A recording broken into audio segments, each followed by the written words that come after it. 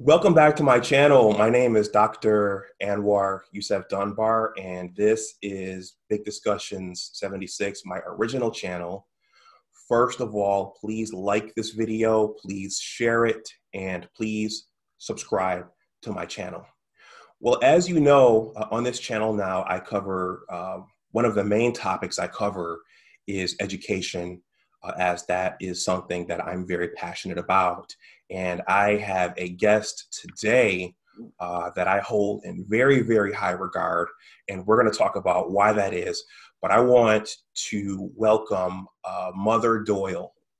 Welcome, Mother Doyle. Yes, and thank you so much, Dr. Dunbar, for inviting me. I really do. You just don't know how much I appreciate this. I was talking about you this morning to a fellow colleague who I taught with, and she couldn't believe that you remembered me as your teacher from second grade. Yes. It's absolutely amazing. Absolutely. Yes. Thank you for inviting me. So, yeah, so we're going to get into a little bit of that. So Mother Doyle just gave some of it away. But the reason I wanted to talk to Mother Doyle, some of my subscribers are from Western New York. Others are from across the country and maybe some around the world. But Mother Doyle is a veteran educator, but she's also very, very passionate about Black history. And she's an icon.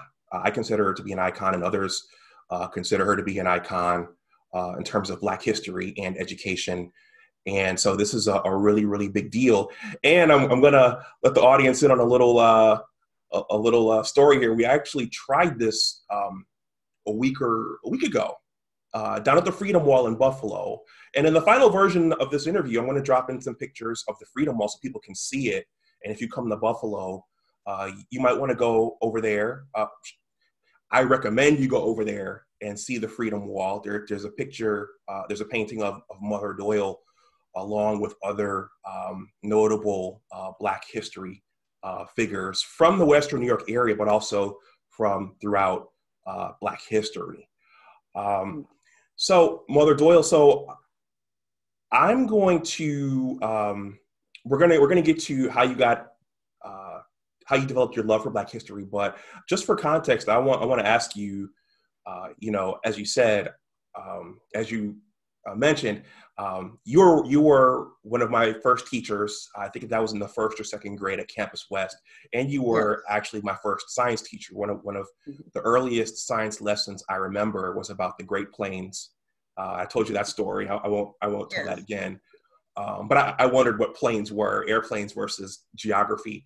But let's start with your beginning. Are you from Western New York? Is your family from here?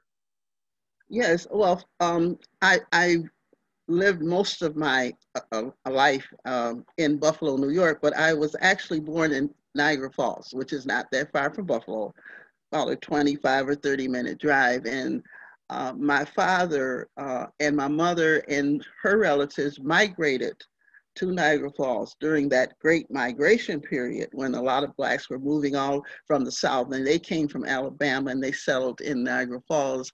So I was born there, and I went to elementary school there up until I think the second or third grade to the Niagara Street School. And my father worked at a steel plant. Most of the Black men in those days worked in these old steel plants. And he worked there for about 44 years.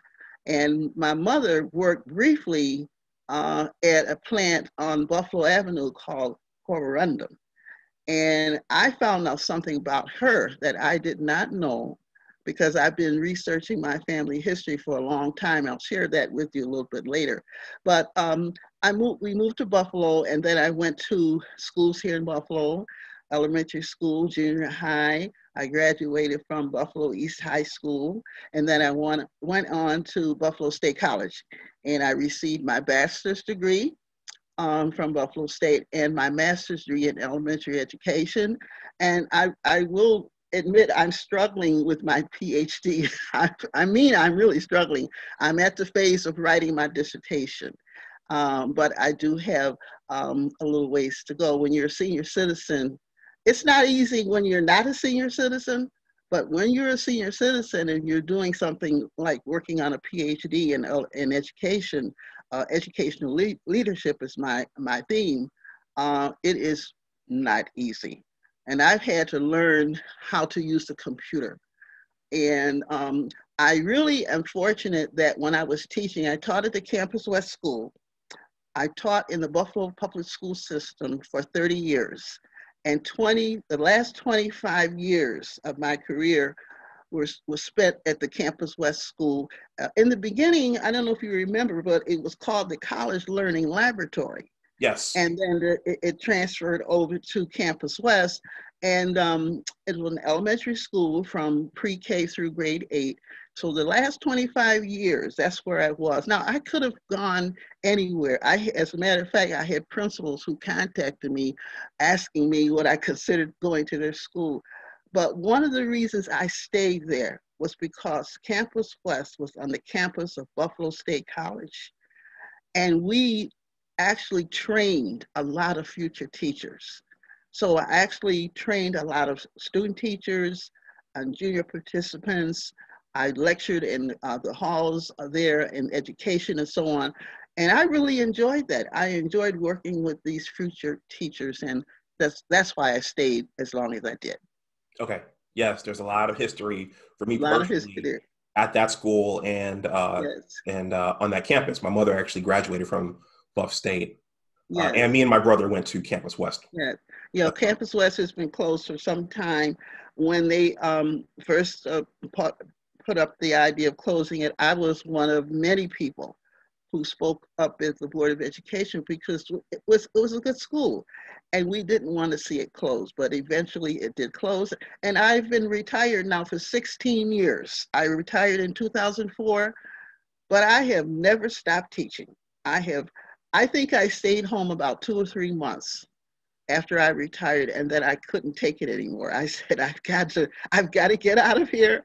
I've got to do something. I don't want to sit home watching soap operas. So I actually wrote a proposal, and I don't know if you're aware of this, but I wrote a proposal to the Buffalo Board of Education requesting that they hire me to be a consultant to the Board of Education for the African American history curriculum, because that's what I spent most of my life doing in the public schools, was teaching African American history, not only during February, because that's what people were doing. I was teaching it from September to June across the curriculum in all subject areas. So I wrote the proposal, and what happened was they did hire me. So I became a consultant. And the only thing I did was I went into the schools from elementary to high school, and my number one focus when I went into those schools was to teach Black history to the students and to help train the teachers, because a lot of the teachers really did need the training and the materials to do this work. Okay. So, Well, a couple of things. Well, one thing, what you said about retirement is really, really interesting, because my father is actually a retired educator out in the Albany area. yeah. And it does matter to have that passion when you retire. I'll just say that. Yes, that's important. I wanted to add something. Not only, one of the things I was doing during the time that I was teaching for those years was I started to write. And what really, I think there were a lot of reasons I got into teaching Black history and wanting to learn it. But there was a time when Buffalo was celebrating 150 years of history, and we went to the school library at Campus West. I wanted to find a book that would teach my students about local Black history. Well, I went to the school library and there was no book. And I remember my husband has been deceased for some time, but I remember when I came home and I told him, I said, they don't have a book. I want to read something to my children about Buffalo's Black history. And he said, why don't you write one? And I said, I never wrote a book before. He said, well, you're always talking. I'm sure you can write a book. So I wrote a very simple book, and I don't know if you're going to be able to see it, but I'm going to hold it up. And is that something I can do? Or Sure. Dr. Here's the very first book. A little further. Well, just of, okay. Okay. of 12, Buffaloes. Okay. okay, of 12 books that I have written. This is the very first book, and the title is Buffalo's Black Community. Now, Buffalo State College was right across the street from the Buffalo History Museum. In those days, it was called the Buffalo and Erie County Historical Society, but they have changed the name. So every day when I left my classroom, I went across the street to the Buffalo History Museum. For 6 straight months, I did this research, and this was the result. 20-page book talking about just a little bit of history about Buffalo's Black community. I talked about the names of the streets. Jefferson, very popular street in Buffalo, and the fact that it had another name. It was called Pollard Street. Right now, it's mostly African American, but in those days, in the early 1900s, there were only Germans who lived there. So all of this is in this book. And I also identified the very first Black person to come to Buffalo, the very first Black man in the city of Buffalo in the late 1790s. His name was Joseph Hodge. So this is only 20 pages, and I wrote it for children. And I had when parents looked at it, they would say, well, Miss Doyle, I don't consider this to be a children's book because I don't know half the things that are in this book. It's a very popular book, Dr. Dunbar, and it has been reprinted dozens of times. So, and I have to tell you a secret. My 3 children, who are now adults, are on the cover of the book. Oh, wow. Yes, at the time, my daughter, my youngest son, my second oldest son, my daughter, my youngest son, I hate to admit it, will be 50 years old in December. Wow. So I'm telling my age, folks, but this started me to write, and the more I learned, and I think this is another reason why I'm into this, the more I was writing and the more information I uncovered about Black history, not only in the city of Buffalo, but in general, the more I wanted to learn. And the more I realized was I didn't really know it. I had a bachelor's degree, I had a master's degree at that time. I was not taught Black history when I came through those college classrooms. So I'm continuing to write, and maybe we'll talk about some of my other books a little later on in the discussion. Okay. So I want to go back. You answered one question for the most part. What initially got you interested in education when you were first starting out? Well, my mother, and I'm doing research in my family. I've been researching my family history now for 20 years, and that's another whole topic. But as I was growing up, I found out that on my mother's side of the family, there were a lot of educators. And later on, when I was really getting into this research, I found out that there were 16 educators, and to my surprise, there was also a minister. And so, and I met a few of them as I was growing up, and I was inspired because of what they had done with their lives in terms of going into education. That was one thing that inspired me. And then when I was a little girl, like little girls do, I used to play school a lot, and I was and I would be the teacher, and my siblings would be, of course, I kind of made them be the students. So I grew up with this passion for teaching, and I had those examples in my own family of people who had gone into education. And so it's just something that I just loved. I think I have 2 loves, maybe no 3. One is teaching, which I still do as I'm retired. The other is writing, because I love to write. And the other is just learning more about African American history. And I failed to mention that I also write a newspaper column, because that's a part of my life too. I write for the oldest Black newspaper in Western New York, the Criterion newspaper. I just want to hold it up. It's a full newspaper, It's the Criterion newspaper. Mm-hmm. It's the oldest Black newspaper in Western New York. It is owned and operated by the very distinguished African-American family, the Frank Merriweather family. They even have a library named after them, the Merriweather Library. The paper is 95 years old, and my column, it's really, the name of my column is really what everybody knows me by, Eye on History. That's the name of the column. Mm-hmm. And it's 41 years old, the newspaper column. For 41 straight years, it has never missed a week being published, not only in the city of Buffalo, but it has been published in other national newspapers around the country, including the Chicago Defender, the African American Chronicle in Chicago, the Palm Beach Gazette in Florida, Class Magazine, and also in a major newspaper here in Buffalo, the Buffalo News. And it started in the other Black newspaper, the Challenger. You probably remember the Challenger, which is published by Alnisa Banks. That's where it started. Eye on History, 1979. And I really thank her and appreciate her giving me that opportunity to write that column. And if someone had said to me, when I first wrote that first article, which is just an article I wrote about Dr. King, that I would still be writing this column 41 years later, and after 3,000 plus articles on Black history, I would never have believed them. But here I am, and I'm still writing it. Okay.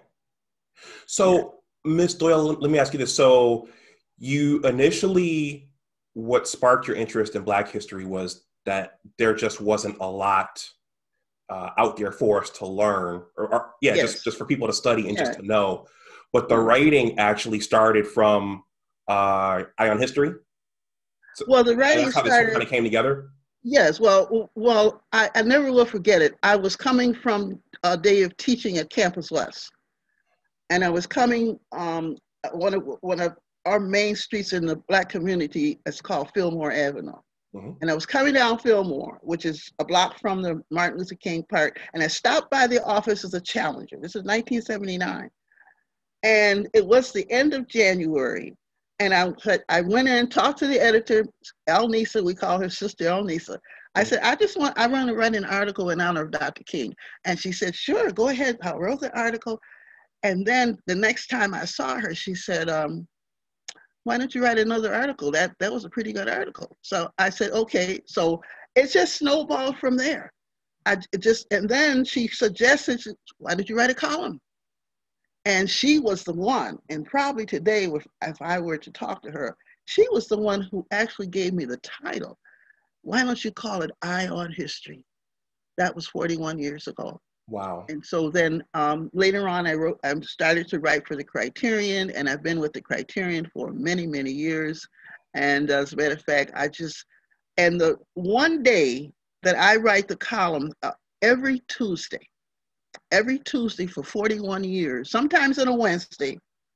Now that I'm getting older and I'm not as energetic as I used to be, but for the majority of the time, every Tuesday evening, I would write this column.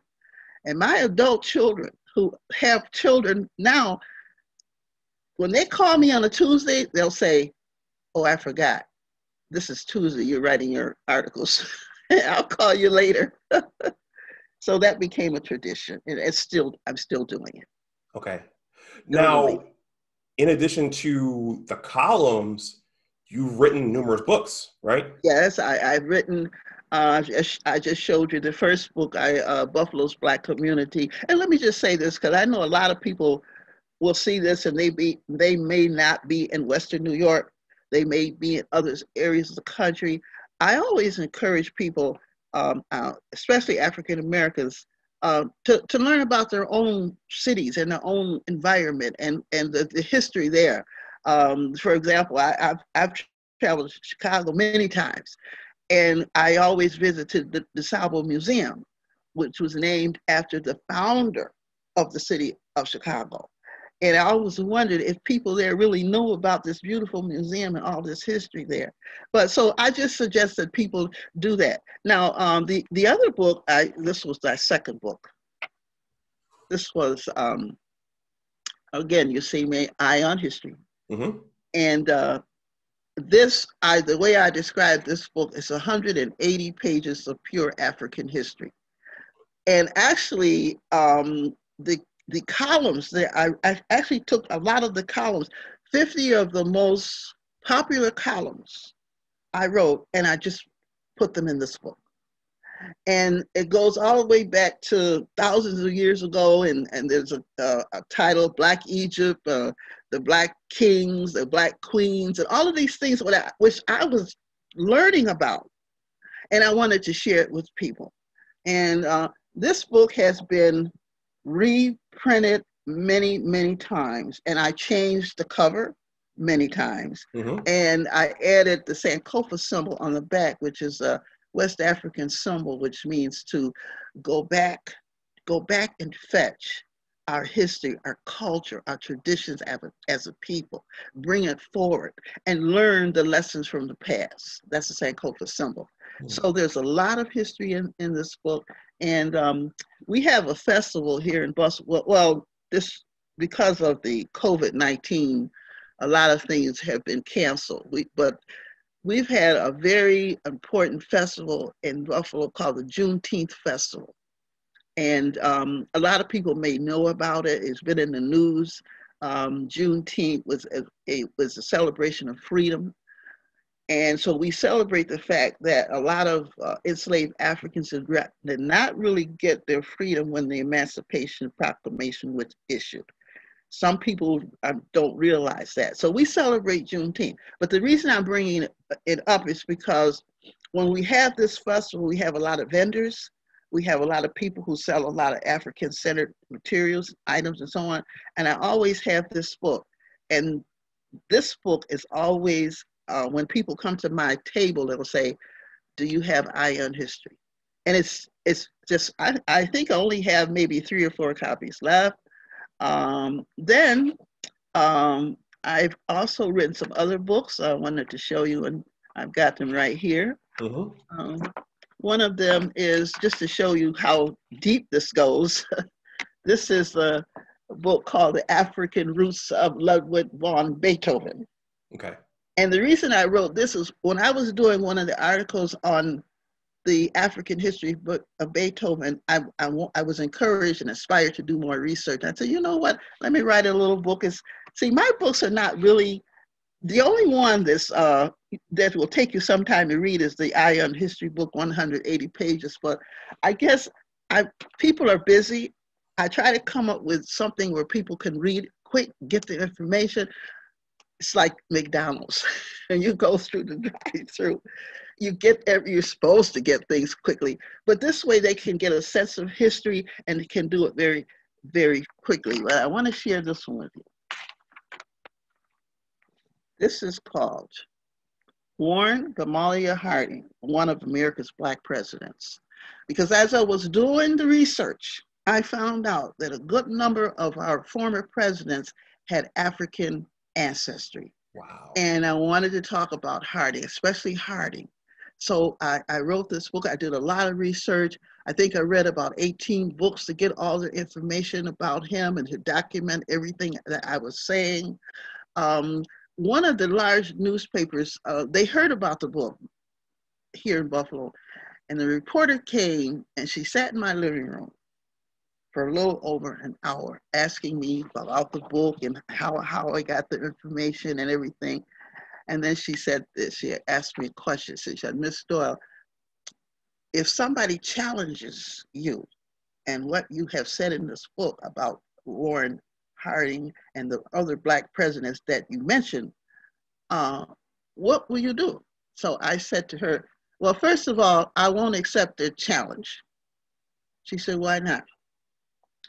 I said, I will only accept their challenge if they can prove to me that they read all 18 books that I read, and they went back to the 1700s because I list the newspapers where I got this information, and they can tell me all this information. And one of the books, I went to our local library, they didn't have the book I was looking for. They had to send for the book from California. So I did a lot of research. And I said, if they can show me that, then I'll sit down and I will have a conversation with them. Some of the other presidents in here, I know, who I named, who have African ancestry. Abraham Lincoln. Wow. Is one of them. Thomas Jefferson is another one. Andrew Jackson is another one. Wow. And also, I used some research, other museums like the Schomburg, I use that too. So when I do this work, it's not just off the top of my head.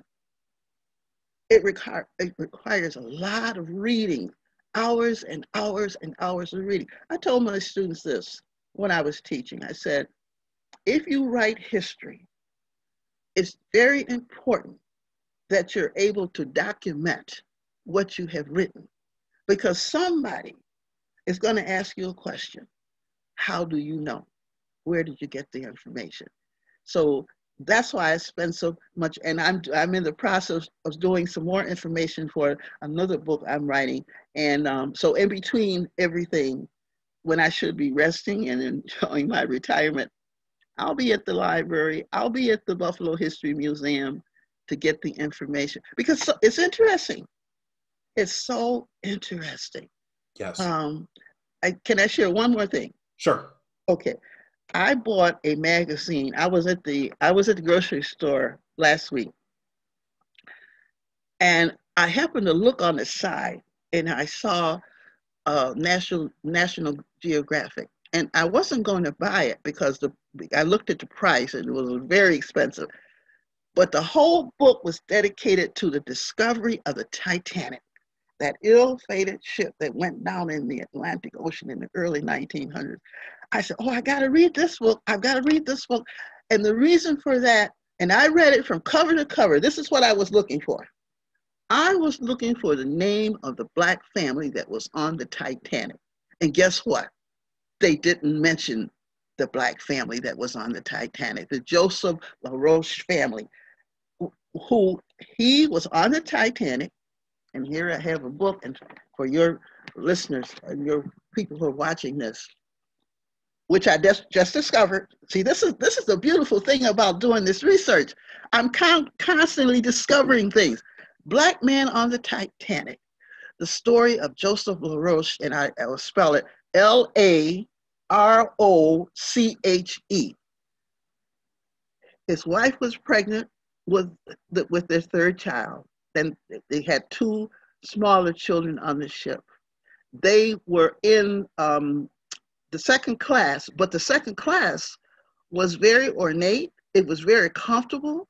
It was a very nice place to be. And when the ship began to sink, he put his family on rescue boat number 14. But he went down with the ship. Wow. There was a museum in Chicago that did a huge exhibit on them. And if you look up the passenger list on the Titanic, you will see this family's name. And he was related to one of the future kings of Haiti. And so now Hollywood, somebody who was a producer or whoever, they've got to remake the Titanic. Remake the Titanic. And when they do, put this Black family on that ship and build a story around them, because it's a fascinating story. And if I have anything to do with it, I'm hoping to write somebody. I'm definitely going to write this magazine and tell them you left out this family's name. But no, I'm going to give them the benefit of the doubt. Maybe they didn't know, but they're on the passenger list. Wow. But maybe they saw the name and didn't realize that they were Black folks. So that's part of my life's work. Okay, so you just touched on something I want to come back to. But before we move on, going back to trying to identify the Black history in whatever your home city is, Mm-hmm. that's significant because they named the street after Bill Gator. And Well, yes, there is a street named after him who was yes, and I passed by that street so many times, but it wasn't until I went to the Freedom Wall last week that I looked at his picture and I read about him. yes, I didn't know who that was. yeah, So yes, there's so much stuff around us yes. that we take for granted every day that Mm-hmm. we just don't know. Well, we're having a controversy in Buffalo, and this just came up recently. One of our main streets is named Fillmore Avenue. Mm-hmm. Now, with the mass protests and the demonstrations going on around the country, and people asking for racial justice. Now, in our city, people want that name, Fillmore, removed. Why? Because Millard Fillmore, the 13th president of the United States, and he was very active in Western New York because he started out as a lawyer. But he signed the Fugitive Slave Law of 1850. The Fugitive Slave Law said that any fugitive slave that got this far in Western New York, and Western New York was very important on the Underground Railroad because of our proximity to Canada. So the law said that the bounty hunters who were coming up here looking for fugitive slaves had the right to capture these slaves and take them in chains back south into slavery. He signed that law in 1850. And if you were caught, you could be fined over $1,000. In 1850, $1,000 was a lot of money. Or you could be put in prison. So a lot of people are looking to say, this street, Fillmore Avenue, runs into the Black community. But you might have heard this. One of our large universities here, the University of Buffalo, they have had his name removed from a lot of their buildings about a month ago. So now we have to do something about the street. So Okay. there's an outcry that to have his name removed. And we're not saying, and there are statues of him, and we're not saying tear down statues or anything, but we have a Buffalo History Museum. Maybe you could put the statue in the museum, give him his proper respect as being the 13th president of the United States. Certainly, I'm not trying to take that away from him. We're just saying we don't want to look up and see Fillmore Avenue as Black folks travel down Fillmore Avenue because our folks were forced back into slavery. Wow. And for those unfamiliar with Western New York, that's a main artery. Yes, one of them. Of the city of Buffalo. Mm-hmm. Okay. Well, Mother Doyle, so we're about halfway through. This next question is a little controversial, and I'm going to front it by saying that as a scientist, I've lived in different places and I've worked in research labs with people from other cultures, many of them Asian, some of them Jewish. And I noticed that they take the passing on of their history and their culture, they take a lot of it on themselves. Yes. When I was a postdoc, my postdoctoral advisor was Chinese, and they had their children in a Chinese school on Saturdays to learn their culture. And so I'm saying that to say that, when I was at Hutch Tech, I remember my mother and some other parents got upset because there was no Black history program at the school. And so someone like me, I learned Black history very piecemeal through Black history programs at my church, during Black History Month, from rap music, and from word of mouth. I only learned about the Moors because my friend Kenny was very, very passionate about Black history. And one day at a family gathering, he started talking about the Moors. I had no idea who that was or what they were. I had no idea as a scientist who someone like Percy Julian was until a mentor gave me a copy of his documentary, Forgotten Genius. And there are a lot of Black astronauts. So there's just, so I guess my question is, whose responsibility is it to pass this on? Is it the school systems, or is it our people's, or is it a little bit of everything? Well, ideally, all of this teaching should begin in the home. Mm-hmm. But I always say a lot of the parents really don't know the history themselves, especially now when you have so many young parents raising children. They don't know the history. So that's where it should start. However, the way I look at it now is that everybody it's a responsibility of the entire community. It's a responsibility of the family, it's a responsibility of the community, our community centers, our organizations, and all of these things. And we should be utilizing our churches a great deal. I've written about this a lot. Hmm. Of course, now with COVID-19, a lot of the churches, some of them are beginning to open because the society is beginning to open up. But a lot of churches have buildings and rooms that this could happen on a Saturday school, for example. Like the Jewish community does a lot of that kind of teaching. We're not doing enough, and I have been preaching this for a long time. There's too many gaps in our knowledge of our own history. I was watching a news program of a city that's not that far from here, Rochester, New York. It's only about maybe an hour or two from Buffalo when you get on the thruway. And they were trying to put in a curriculum on African American history. And one of the African American teachers was saying, she went to an in-service and she said, I didn't know that it was a Black man who invented the traffic light, Garrett Morgan. I didn't know that it was an African-American scientist who helped to further develop the carbon filament in the light bulb, Lewis Latimer. Thomas Edison got all the credit for that.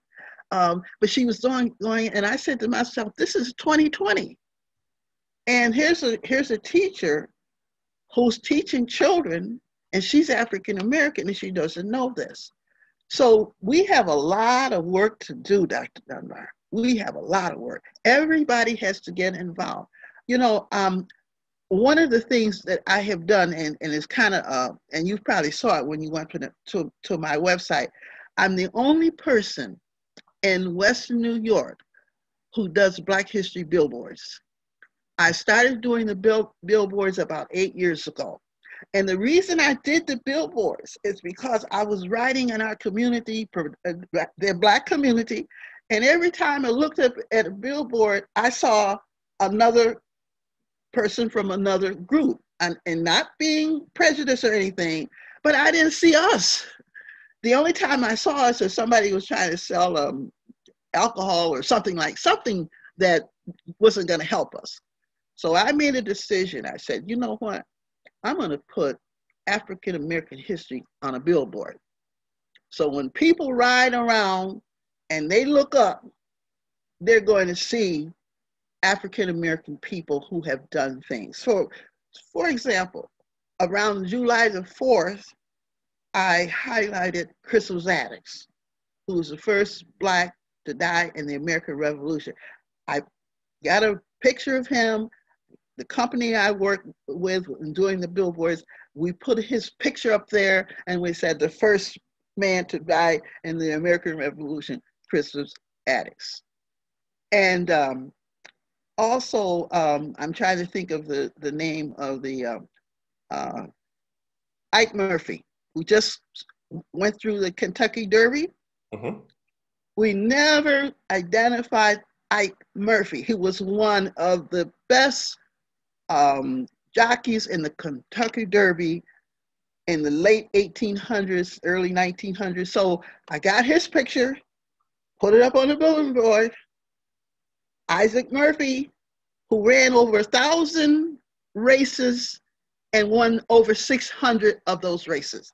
And when people ride past those billboards and they look up and they see pictures and they see information about African Americans that they have never seen before. Now I have a special billboard coming up on September the 20th. I don't know when your program is gonna go, but September 25th.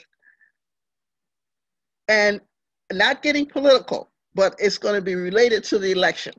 Okay. It's simply the pictures are gonna make people stop and think, because I wanna encourage people to vote. whoever you vote for, I want to encourage you. So when you look up at this billboard, you're going to see these words.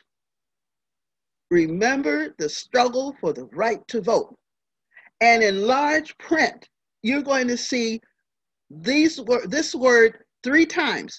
Vote, vote, vote. And at the upper left-hand corner of this billboard, you're going to see Dr. Martin Luther King, and on one side of him is a white police officer on the left and a white police officer on the right, and they have his hands behind him in handcuffs to illustrate the fact that Dr. King was arrested numerous times because he led movements for the right to vote. I want people to see that image. And so that's coming, and it's going to be put up from the September 25th through the month of October, but it's going to cause people to stop and think.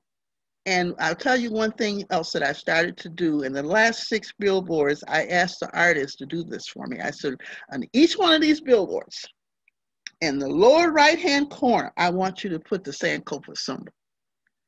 Now, these are all Caucasian. This is a Caucasian company, and the artists are all Caucasian. So they looked at me, what is this? What is the Sankofa symbol? So I had to teach. So by me doing these billboards, I am teaching people from other ethnic groups. They're doing the billboards for me. They're doing creating the design I give them. But I'm teaching them because they had never heard of the Sankofa symbol before in their life. So I guess what I'm saying that is there is so many different ways of teaching our history. We can use the visuals, we can use the books, we can use the computers. Our children are all involved in social media. I have a Facebook page, and I teach Black history on my Facebook page. Okay. So anyway, what did Malcolm say? By any means necessary. Okay. All right. I don't know if I answered your question. When we get finished, I'm going to ask you about how people can contact you. And we're almost at the end now. Going back to the Titanic story. Yes. That's an example of selective storytelling. Yes, it is. And I think, and we see this all the time, selective storytelling is very, very dangerous because he or she who controls the narrative can control how whole communities feel about themselves. And going back to my Percy Julian story, when I finally watched that documentary, I just said, you know what,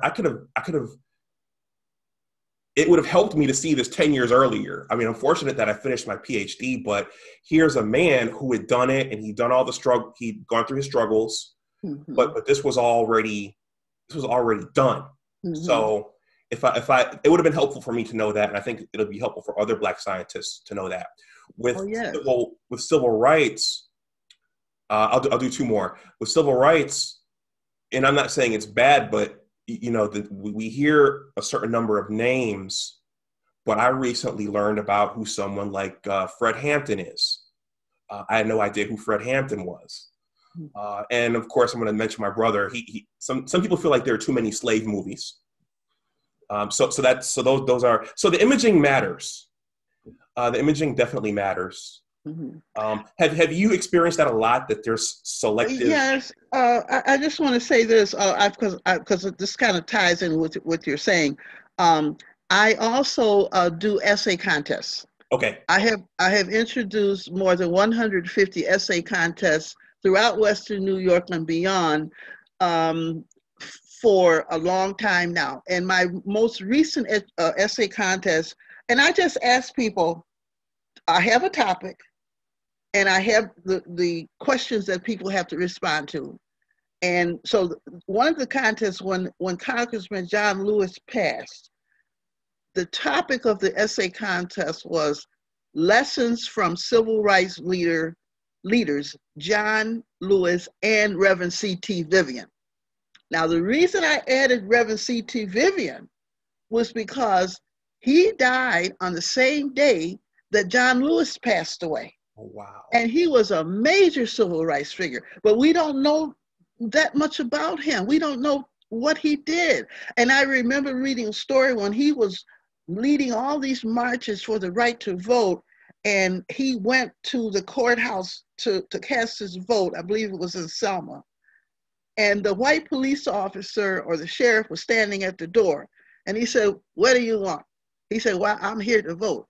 The white police officer took his fist and hit Reverend C.T. Vivian so hard, it knocked him backwards, hit his head on the ground, and blood just went everywhere.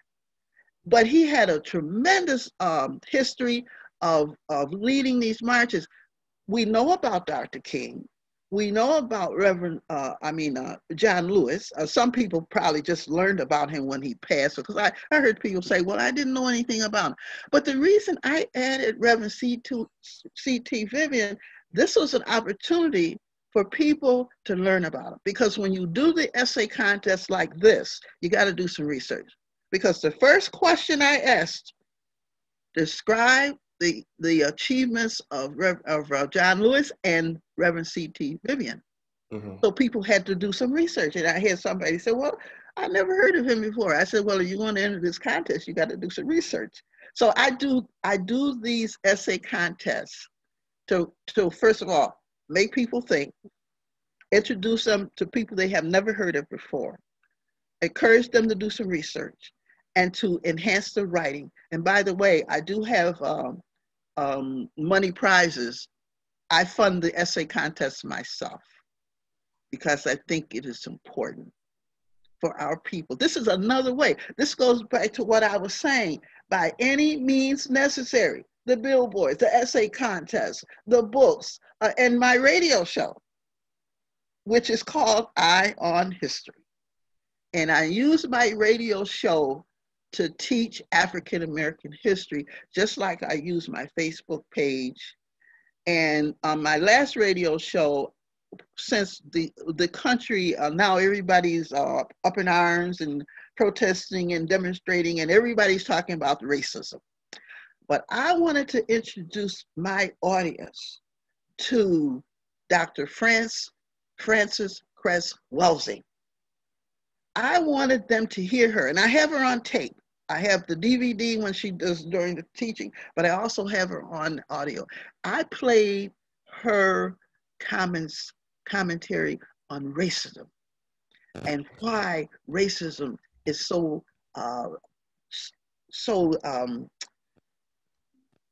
important, and why African people receive this negativity from other people. And she explained it so well.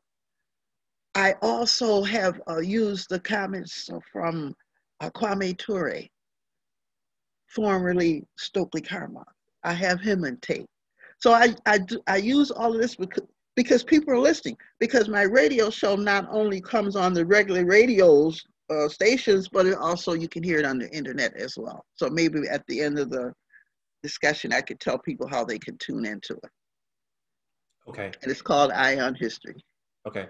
Well, Mother Doyle, after this, I think I'm going to update some of my own messaging based upon what we talked about here. Yes. So before we finish, because we're right at the end, can you talk just briefly about the significance of the name Mother Doyle? Because you asked me to. Yes. Well, that's kind of happened. I have been very active in the community, and I have been a member of a lot of groups in Buffalo, and these groups I have been a part of. They try to improve the community in a lot of different ways, and I was a member of a group called the Buffalo Local Action Committee. I think that was the name of it. And there was a lot of young men, and they started to call me Mother Doyle, and this was like maybe 15 years ago. So they started calling me Mother Doyle. And then as I was going around the community, because I speak at, and I lecture on African-American history a lot, and not only at the libraries, but also at the History Museum and so on. And so people started, and it just sort of stuck. And then I asked one person, I said, why are they calling me this? And the response was, it's a sign of respect. It's a sign of respect, Mother Doyle, and this is why people do it. But it's not only me. It's like mother. It's like in our churches we have like the elders, we have the missionaries, we have the women in the church, and they're called mother. My mother-in-law, Essie Doyle, was called Mother Essie Doyle for many, many years. So I consider it to be an honor. Like I said, it's just stuck, and people just, and even people who are not African American have been calling me Mother Doyle. So it's just a sign of respect. Okay. It's out of the tradition, I think, of African people, respecting the elders. I think that's what it's all about. Okay. Well, Mother Doyle, we are just about at the end of what I have here. Do you have any other comments or words of wisdom or any other stories you want to Well, share? I just want to add something. One of the other things I've done, because I've been trying to give your audience some different kind of ways that they can maybe use in their own communities and think about it. For example, when I started doing the essay contest, I had advertised it in the Final Call newspaper. Mm-hmm. I would always put it in there, and then a couple of years after that, I found that some of that the idea of the essay contest were picked up by some of the people in the community there in Chicago. So maybe they had never thought about that before, but the idea was picked up. Also, I wanted to say another thing I've done. I have invited a number of national leaders to Buffalo, national people. For example, Tariq Nasheed, who was the producer of the Hidden Colors series of films. Dr. Kaba Kamene, formerly Dr. Booker T. Coleman. I have invited him to Buffalo. Dr. Jawanza Kunshufu, the great educator. These have been my special guests. Now, I didn't have any money. These people cost money. So when I was sitting down saying, well, I'd like to invite Dr. Kunshufu and Tariq Nasheed and the math doctor, Dr. Shahid Muhammad from the University of Islam. I didn't have any money. So you know what I did? I went to the community. I got on my radio show. I used my newspaper column, and I said, I need help. And I had fundraisers, and the people came out. Now, when Tariq Nasheed came out, I think when he came to Buffalo, and it's my guess, I think he had done Hidden Colors 3 or 4. I don't know which one it was. And so I talked to him, and we negotiated the price, and then I said to him, no, I can't do that now. So I got him down a little bit. I won't tell you what it was, but let me tell you how I was able to pay him. I rented a theater. At that time, it was the Market Arcade Theater. It's no longer downtown, but not there anymore. Wow. I rented the theater, and I said, now how am I going to pay for this theater? We had some tickets printed. I advertised that Tariq Nasheed was coming to Buffalo. Everybody knew him because they had saw Hidden Colors, and we sold tickets. And let me tell you, that theater was packed from front to back. People came from outside of Buffalo. They came from Fredonia. They came from Rockport. A lot of college students, because he was very popular. And he came, so I was able to pay him. Same thing when I had these other people come to Buffalo. I got on in the media, and I raised the money. So there, even if you don't have any money, you could have a vision, but you get people to support you. And people, when I found Dr. Dunbar, people will support you if they trust you, if they know you. Because I had a reputation in the city of Buffalo. And now, and I still don't have any money, and people, I had a program about 2 weeks ago at a local restaurant. It's a popular Black-owned restaurant. And I gave away 100 Black history activity books. And I said, now how am I going to do this? So there's a couple that owns a Black bookstore on Jefferson, Sharon and Kitty Holly. It's called Zawadi Books. And I said, I want to give away 100 books for our young people. So they donated 25 books. Then a friend of mine heard about it. He donated 25 books, and I purchased the rest of them. And they came up with 100, and we gave them away, and we had a good time. The young people enjoyed them. They were all activity books, um, inventors and scientists and civil rights leaders. And the nice thing about these books, they integrated language arts, writing, geography, and you name it. So they're not only learning about Black history, but they're using their academic skills. So I want to leave, and we didn't get into genealogy. Maybe that's another lecture for another time, and I can tell you how I was able to research my family history going back to 1845, but that's another lecture. But my thing I like to leave with your audience is, when you learn your history, share it. Don't keep it to yourself. Share it with young people, share it with your community, share it with the neighborhood children. There's a family down the street from where I live. They have about 4 or 5 children. I'm always giving them materials and things to help. We have to become a people to care about one another. I think that's missing now. So that's what I want to leave with everybody, is learn your history. And this is what I say at the end of every one of my radio shows. I'm going to say it here for all to hear. This is Mother Doyle. Keep your eye on history. Thank you, Dr. Dunbar. Very good. Well, thank you, Mother Doyle. Mother Doyle, where can people find you? You have a website, you're on Facebook. Where can people find you? My website is www.eva, E-V-A-M, they have to put that M there, Doyle, evamdoyle.com.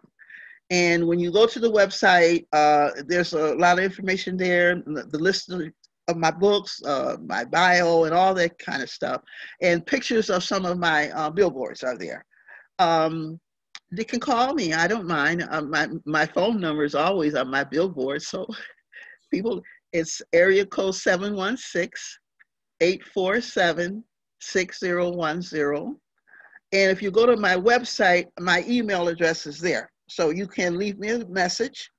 I've been invited to speak in North Carolina and Geneva, New York, and Rochester. Although I will say this, I really am not traveling now because of COVID-19. Mm-hmm. You know, it's not good. I'm a senior citizen now. So, and by the way, I do my radio show remotely from home. Now you can tune into my radio show. It's WUFO 1080 AM and 96.5 FM. And you can tune in through the internet. You can hear me. I come on twice a month, the first Saturday and the third Saturday of each month from 11 a.m. Eastern Time, 11 a.m. to 11:30. It's just a half-hour program with a lot of Black history. A lot of Black history. Okay, Yeah. I'll have to tune in myself. Yes. And learn, listen and learn. Yes, and you never get too old to learn, because I'm a great grandmother. Let me just say, I have 3 adult children. I have 7 grandchildren. They're all grown. And I have 4 great grandchildren, and they're all toddlers. So I'm quite busy. And let me tell you, it doesn't matter how old you are, you never get too old to learn. Okay. But one day I'll finish that dissertation, Dr. Dunbar. Okay, all right. I'll call you Dr. Doyle. Well, I think we'll stop there. Mother Doyle, thank you again for for the first time we met, and then giving me some more time today. This is probably one of my most fun interviews, and it means a lot with our history and just with your breadth of knowledge. So I'm going to leave Mother Doyle's website in the description box below, and I'll leave her Facebook link as well. You can go there and reach out to her if you'd like. Please let me know if you have any questions or comments in the comment section below, and perhaps we can do this again, Mother Doyle. Yes, yeah. Maybe one day we could do the section on how to trace your family roots. Yes, Yes. yes. Mm-hmm. I definitely know me and some of my relatives we're interested in that.